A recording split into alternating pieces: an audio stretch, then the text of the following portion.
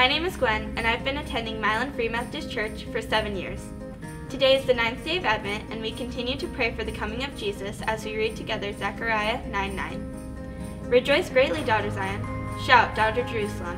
See, your king comes to you, righteous and victorious, lowly and riding on a donkey, on a colt, the foal of a donkey. Zechariah 9:9. Lord, give us voices and songs to praise you.